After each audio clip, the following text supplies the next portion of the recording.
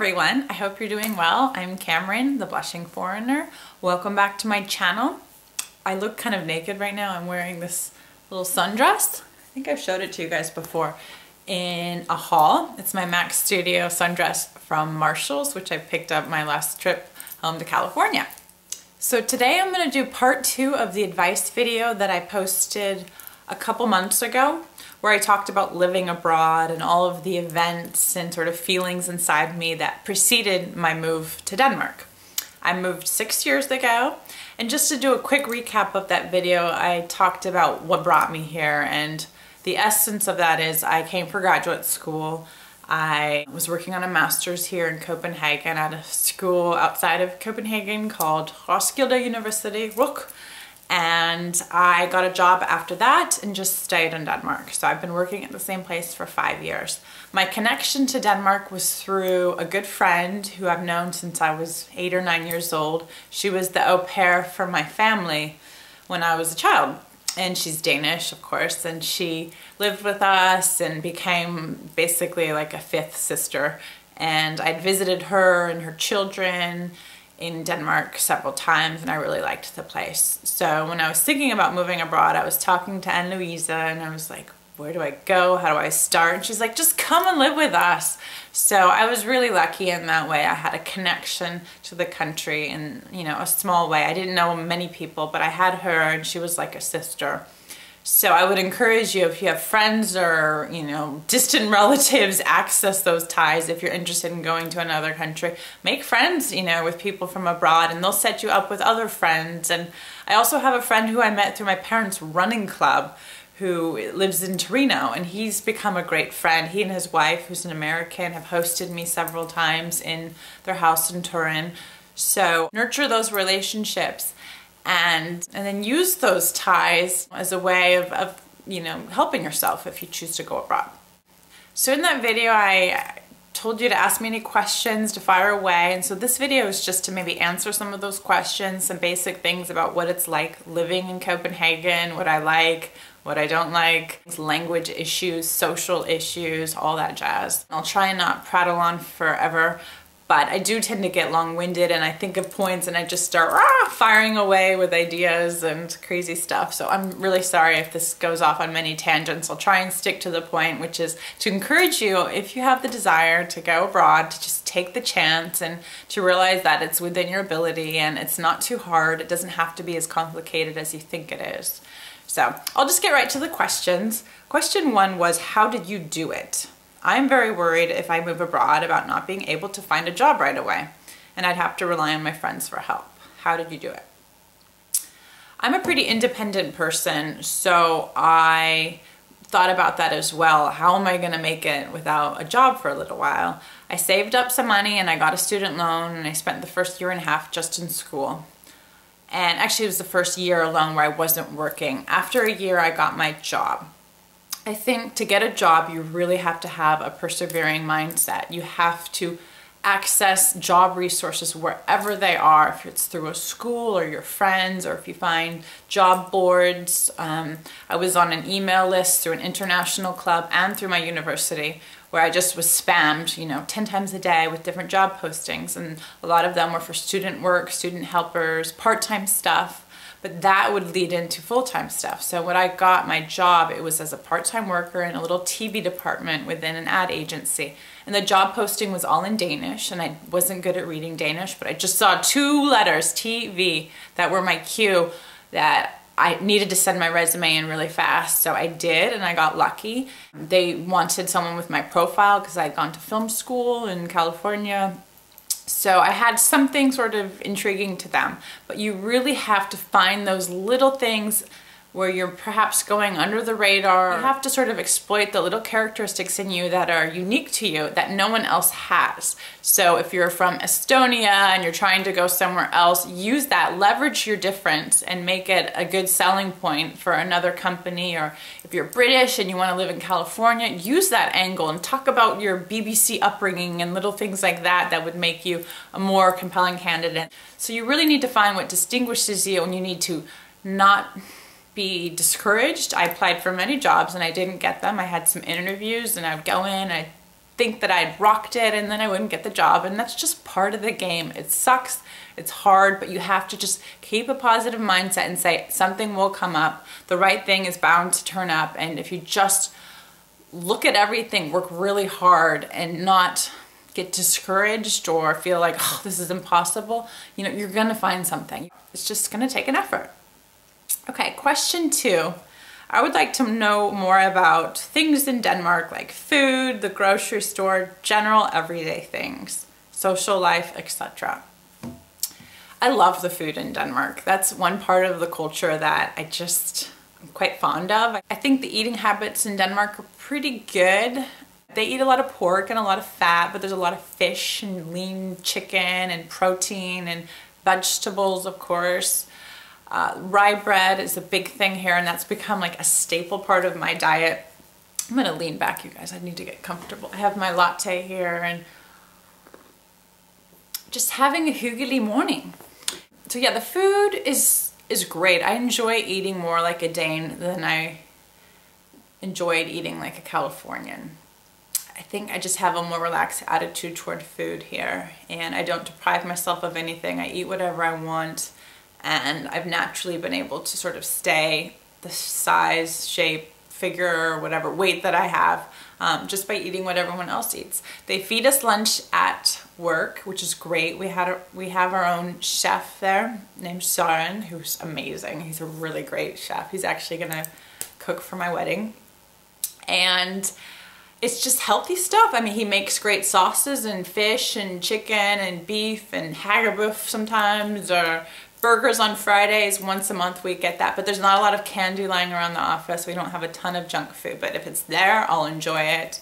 And then for breakfast, I'll have rye bread, which is the dark, healthy bread. It's a healthy grain, and it's got a lot of fiber in it. It fills you up, so you're good to go with that in the morning, and then I'm not really hungry till lunch, and then if I need a snack, I'll get that in the afternoon. I'll try and have some fruit or maybe a piece of candy, I don't know, whatever I feel like.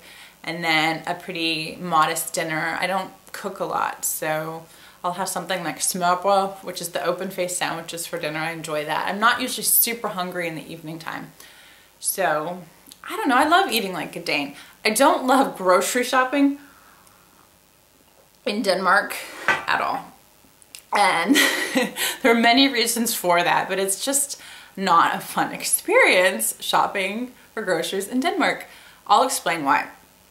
If you go to a place like Kvickly, Superbrugsen, just the normal supermarkets on a Tuesday evening, 5 o'clock, it is like the wild, wild west in there. People have their carts and it's just ruthless. People will mow you down. If you hesitate, they are gonna go past you. I was in line at the checkout. You have to do everything yourself, by the way. No one's bagging your groceries. You have to hustle. You have to pay and bag at the same time because the person behind you is like on the clock and he's gonna give you attitude if you hold things up.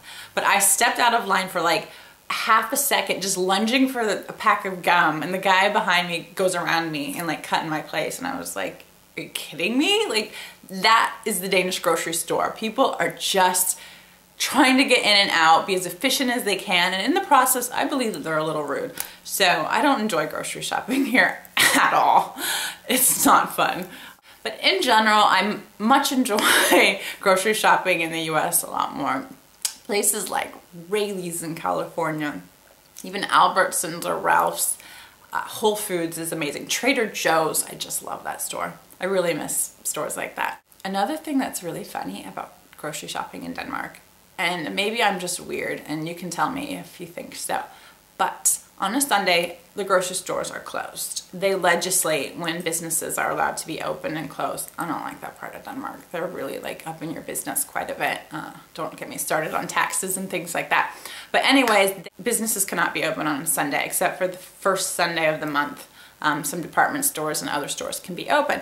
But if you need to get groceries, there's a store that's like a 24-hour store called Doinetto that's allowed to be open. And there's a few other chains that can do that. But if you go to one of those on a Sunday, you will often find that they're out of meat completely, or out of eggs, or out of milk. And it's just like surreal. You're walking in there and you're like, I'm gonna make some nice burgers for dinner. And then you find that there's no meat anywhere, no ground chuck, nothing even, maybe even no chicken. So you're like, are you kidding me? Like, it's just so funny because it's like, this is Denmark and they pride themselves on being the most tech savvy, the most innovative, advanced country in the world. And in many ways they are. They're a nation of early adopters. They have like the highest Facebook penetration rate of any country in the world. They have the most users per capita. And all their banking is very state of the art. It's much more efficient in my opinion than the US, and they don't have any checks anymore. Everything's done online. You transfer money back and forth to people. But they don't have meat on a Sunday. And it's like, are you kidding me? Like there's so many inconsistencies with that in my head. I'm just laughing like, what are you doing? That's not acceptable. And in the US, people would be like, how can a Ralph's be out of milk on any given day of the week? That manager would be fired. So I get really high key when I talk about that issue because it's so funny to me. So you have these little enigmas in life and things you'll find when you live abroad where you're like, huh? What is going on? But you just have to not take it seriously. I don't take this too seriously. The fact that I don't like grocery shopping very much and I just try and handle it. So it's part of the charm of living abroad. Okay, question 3. Did the school provide you with a visa? They did. The school was extremely helpful and they gave me the form that I needed. It was called the purple form and I filled it out. It wasn't too complicated, but that was all contingent on me being an enrolled student at the university. So I submitted that form to the Danish embassy in New York City, I believe, along with my passport, which you hand over, and then they process it. They put your student visa in your passport and send it back to you. That process wasn't difficult. The process of getting my work permit was very difficult. It took about a year, and Denmark is known for a lot of things, but having a easy immigration system it does not have. Yeah, immigration's a tough issue in this country, and I don't have any answers to that, but it is not an easy country to immigrate to. They have expectations of foreigners who come and live in their country, which are reasonable to a degree. You have to prove that you're gainfully employed or that you're gonna get a job. You have to learn the language. You have to take an integration test. You have to do many things. If you marry a Dane, for instance, there's something called family unification, which are rules that are very, very strict and very few people can actually qualify right away. It takes several years of studying Danish to qualify and to be able to pass the language test. So I'm here under my work permit. I was very nervous that getting married to Martin would force me to go under different rules to be in Denmark through family unification through my marriage. And thankfully we talked to an attorney and I can stay here under my work permit. So as long as I have the company sponsoring me, I'm good to go. Question 4, what is your job in Denmark? I don't feel like there's a huge need for me to keep it a secret what I do. I'm not telling you the name of the agency I'm at. I work in advertising. I am in the creative department.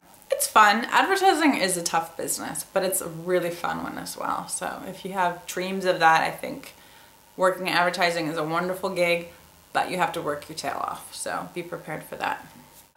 I would love to hear your account of the Danish language. How did you learn it? Whew. Gosh.